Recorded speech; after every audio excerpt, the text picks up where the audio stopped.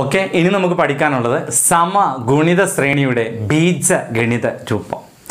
എന്താണ് ബീജഗണിത രൂപം എന്ന് ചോദിച്ചാൽ നമ്മൾ പഠിച്ച എണ്ണാം പദം തന്നെയാണ്. എണ്ണാം പദത്തിന് പറയുന്ന മറ്റൊരു പേരാണ് ബീജഗണിത രൂപം. അപ്പോൾ നമ്മളോട് എക്സാമിന് ഒരു ശ്രേണി തന്നിട്ട് ഒരു GP തന്നിട്ട് അതിൻ്റെ എണ്ണാം പദം അല്ലെങ്കിൽ ബീജഗണിത രൂപം കാണാൻ ചോദിച്ചാൽ ആൻസറിൽ ഒരു n ഉണ്ടായിരിക്കും. ഓക്കെ, അപ്പോൾ ബീജഗണിത രൂപം കാണാനാണ് ചോദ്യമെങ്കിൽ അല്ലെങ്കിൽ എണ്ണാം പദം കാണാനാണ് ചോദ്യമെങ്കിൽ ആൻസറിൽ എന്തുണ്ടായിരിക്കും? ഒരു n ഉണ്ടായിരിക്കും. ഓക്കെ, ചോദ്യത്തിലേക്ക് കിടക്കാം. ഫസ്റ്റ് ക്വസ്റ്റ്യൻ ഇതാണ്. 3, 9, 27 എക്സെട്ര എന്ന സമഗുണിത പ്രോഗ്രഷന്റെ എണ്ണാം പദം എത്ര? ഇതാണ് ക്വസ്റ്റ്യൻ. എന്താണ് 3, 9, 27 എക്സെട്ര എന്ന സമഗുണിത പ്രോഗ്രഷന്റെ എണ്ണാം പദം എത്ര അല്ലെങ്കിൽ ബീജഗണിത രൂപം എന്ത്? ഓക്കെ അല്ലേ? അപ്പോൾ നമുക്ക് ബീജഗണിത രൂപം കാണാൻ പോവാണ്. എന്താണ് ബീജഗണിത രൂപം കാണാനുള്ള സമവാക്യം? നമ്മൾ നേരത്തെ പഠിച്ച എണ്ണാം പദം തന്നെ, ആ സമവാക്യം തന്നെ. ഓക്കെ, അതിനു മുമ്പ് ഒരു GP കിട്ടിക്കഴിഞ്ഞാൽ നമുക്ക് ഫസ്റ്റ് ടേമും കോമൺ റേഷ്യോയും കണ്ടുപിടിക്കണം. ഓക്കെ, അപ്പോൾ ഇതിലെ ഫസ്റ്റ് ടേം ഏതാണ്? ഫസ്റ്റ് ടേം നമുക്കറിയാം 3 ആണ് അല്ലേ? ഇനി കോമൺ റേഷ്യോ അല്ലെങ്കിൽ പൊതു ഗുണകം കണ്ടുപിടിക്കണം. പൊതു ഗുണകം കാണാൻ ഒരു സംഖ്യയിൽ നിന്ന് ഒരു സെക്കൻഡ് ടേം എടുക്കുക, divide by first term. Okay, അപ്പോൾ 3നോട് എത്ര ഗുണിച്ചാലും 9 കിട്ടുക? 3, 3, 9. ഇതാണ് പൊതുഗുണകം, ഇതാണ് ഫസ്റ്റ് ടേം. അപ്പോൾ ഇവിടെ ആദ്യ പദവും 3 ആണ്, അതുപോലെ തന്നെ കോമൺ റേഷ്യോയും എന്ത് തന്നെയാണ്? 3 തന്നെയാണ്. ഇനി നമുക്ക് എന്ത് പഠിക്കണം? കാണണം, എണ്ണാം പദം കാണണം. നമ്മൾ പറഞ്ഞു എണ്ണാം പദം കാണുമ്പോൾ ഉത്തരത്തിൽ എന്തുണ്ടായിരിക്കും? n ഉണ്ടായിരിക്കും. ഓക്കെ, അപ്പോൾ നമുക്ക് ചെയ്ത് നോക്കാം.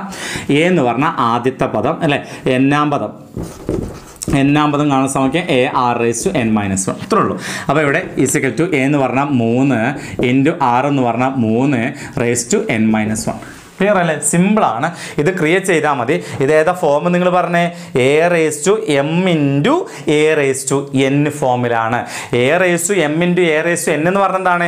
a(m+n). ക്ലിയർ അല്ലേ? അപ്പോൾ ഇവിടെയും 3 ഇവിടെയും 3 വന്നാൽ ഒറ്റ 3 ആയിട്ട് എഴുതണം. അങ്ങനെ എഴുതുമ്പോൾ അതിൻ്റെ ഇടയിലുള്ള ചിഹ്നം ഗുണനമാണെങ്കിൽ മുകളിലുള്ളവ കൂട്ടണം. ഇതിൻ്റെ പവർ 1 ആണ്, കൂട്ടണം ഇതിൻ്റെ പവർ n-1 ആണ്. അപ്പോൾ ഇവിടെ നമുക്ക് ഈ 1 - 1 1 കുറച്ചാൽ ആ 1 പോയി 0 ആയിട്ട് പോയി. അപ്പോൾ ഇവിടെ പവർ എന്തിട്ട് n ഉണ്ടാവും അല്ലേ? അപ്പോൾ 3(n) ഇതാണ് നമ്മുടെ ആൻസർ. എണ്ണാം പദം കാണാൻ ചോദിച്ചാൽ അല്ലെങ്കിൽ ബീജഗണിത രൂപം കാണാൻ ചോദിച്ചാൽ ആൻസറിൽ എന്തുണ്ടാകും? ഒരു n ഉണ്ടായിരിക്കും. ഓക്കെ, അടുത്ത ക്വസ്റ്റ്യൻ എങ്ങനെയാണ്? 1, 3, 9 എക്സെട്ര എന്ന GPയുടെ ബീജഗണിത രൂപം ഏത്? എൻ്റെ ചോദ്യം എന്താണ്? 1, 3, 9 എക്സെട്ര എന്ന GPയുടെ ബീജഗണിത രൂപം എന്ത് എന്നാണ് ചോദ്യം വന്നിരിക്കുന്നത്. അപ്പോൾ ഈ കാര്യം ചെയ്യണമെങ്കിൽ, ഈ കണക്ക് ചെയ്യണമെങ്കിൽ ആദ്യം നമുക്ക് എന്ത് കണ്ടെത്തണം? ആദ്യ പദവും അതുപോലെ തന്നെ പൊതു ഗുണകവും എഴുതണം. ആദ്യ പദം എത്രയാണ്? 1 ആണ്. പൊതു ഗുണകം എത്രയാണ്? 3/1. 3/1 പറഞ്ഞാൽ 3. അപ്പോൾ നമുക്ക് ആദ്യ പദവും കിട്ടി, കോമൺ റേഷ്യോയും കിട്ടി. ഇനി നമുക്ക് കാണേണ്ടത് ബീജഗണിത രൂപമാണ്. ബീജഗണിത രൂപം കാണാനുള്ള സമവാക്യമാണ് a(r)(n-1). a എന്ന് പറഞ്ഞ ഫസ്റ്റ് ടേം അത് 1 ആണ്, ഇൻറ്റു r എന്ന് പറഞ്ഞാൽ ഇവിടെ 3 ആണ്, (n-1). അപ്പോൾ 1 ഇൻറ്റു 3(n-1) എന്ന് പറഞ്ഞാൽ 3(n-1). ഇത് തന്നെയാണ് ഉത്തരം. വളരെ സിമ്പിളാണ്. ഓക്കെ, അടുത്ത ക്വസ്റ്റ്യനിലേക്ക് കിടക്കാം. അടുത്ത ചോദ്യം ഇതാണ്. ഏതാണ്? 1 1/2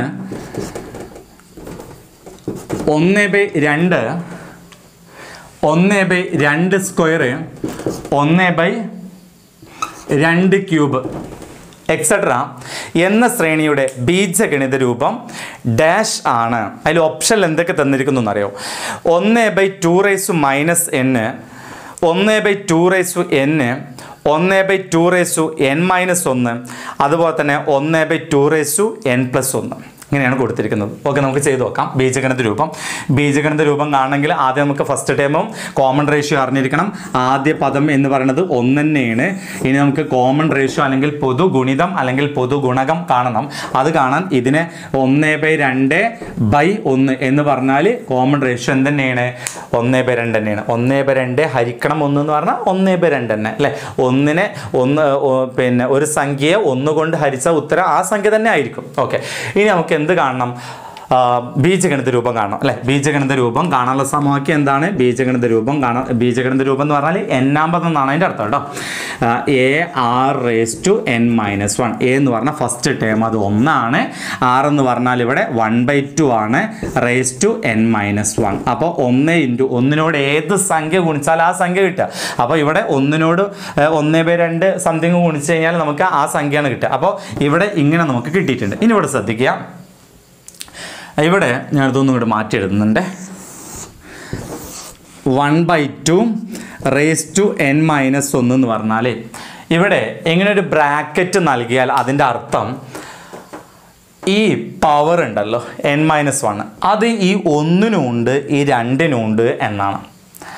ഓക്കെ, അപ്പോൾ നമുക്ക് ഇതിൻ്റെ അർത്ഥം 1-നും ഉണ്ട് ഈ അതുപോലെ തന്നെ താഴെയുള്ള 2-നും ഈ കൃതി ബാധകമാണ് കേട്ടോ. അപ്പോൾ നമുക്കിതിന് എങ്ങനെ എഴുതാൻ പറ്റും? 1n-1/2n-1 എന്ന് എഴുതാം. നമ്മൾ പഠിച്ചിട്ടുണ്ട്, കൃത്യംഗ നിയമങ്ങൾ എന്ന ടോപ്പിക്ക് പഠിച്ച സമയത്ത് പറഞ്ഞിട്ടുണ്ട്, 1-ന്റെ പവർ ഏത് സംഖ്യ വന്നാലും 1 തന്നെയായിരിക്കും. അപ്പോൾ 1-ന്റെ പവർ എന്ത് എഴുതിയാലും ഉത്തരം 1 ആണ്. അപ്പോൾ നമ്മുടെ ആൻസർ 1/2n-1 എന്ന് കിട്ടും. ഇവിടെ ഓപ്ഷൻ എന്തൊക്കെയാണ് പറഞ്ഞിരിക്കുന്നത്? ഓപ്ഷൻ എ 1/2 -n അതല്ല. ഓപ്ഷൻ ബി 1/2n അതല്ല. Option C 1/2n-1. നമ്മുടെ ആൻസർ ഓപ്ഷൻ സി ആണ് 1/2n-1 എന്ന് കിട്ടും. ഓക്കെ അല്ലേ? അപ്പോൾ നിങ്ങൾ കൂടുതലായിട്ട് പ്രാക്ടീസ് ചെയ്യുക. ഓക്കെ, നമുക്ക് അടുത്തൊരു മോഡൽ കണക്കിലേക്ക് വരാം.